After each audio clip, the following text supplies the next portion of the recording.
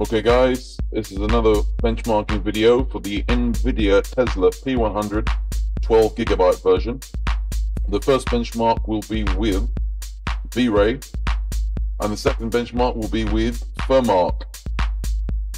I've already done a benchmarking video with Heaven, which you're more than welcome to have a look at.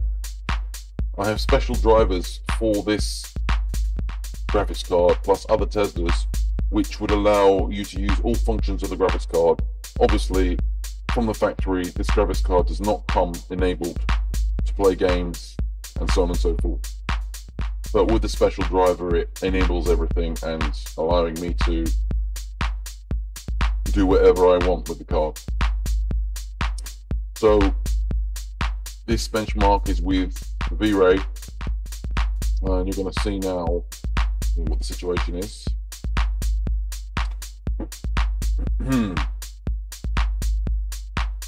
My plan is to set up a machine with twin p100s and also a machine with twin m40s and see where I can go, what I can push. What I want to do is to have a setup where it beats a 3090 RTX and then work out the costs involved.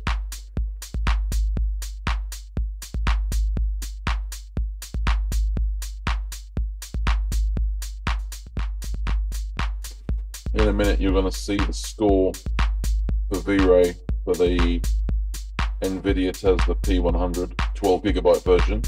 Obviously there's a 16GB version as well. Now, to overclock this card is quite complicated. I've managed to find some hidden firmware updates for the card. I've also managed to back up the BIOS with obviously GPU Z. I found a few tweaking applications, but they don't really support the card. So the score is, there you go, 488 VPaths, and there you go, it's an nvidia Tesla p100 12GB. So that's that. Yeah, make of it what you will. Now we are testing with Furmark, and unfortunately with Furmark it wouldn't do really high settings. My monitor is rubbish, it wouldn't have it. So again, but we're getting 170 frames per second, which is fantastic. Temperatures under 60, again fantastic. With its card, it's passive cooled. As I said in the previous video, you can't just plug it in and let it go. You have to cool it. I managed to cool it from a £10 cooler which I got off eBay, which works perfectly. I used a bit of thermal tape and it's sitting outside my machine with a PCI Express extender and it's working perfectly. Temperature under load stays under 60, which for one of these cards is unbelievable. Yeah, and that's the end of the test. And as you can see, I try to push the limit, but it doesn't have it because my monitor will not have it.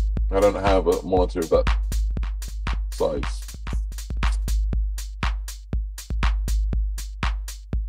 Right now we're really pushing it, and unfortunately the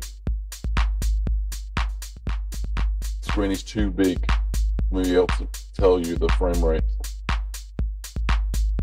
Well, there you go, 128 frames per second with the full HD, which is fantastic. Thanks for tuning in, guys. I hope this video wasn't that boring.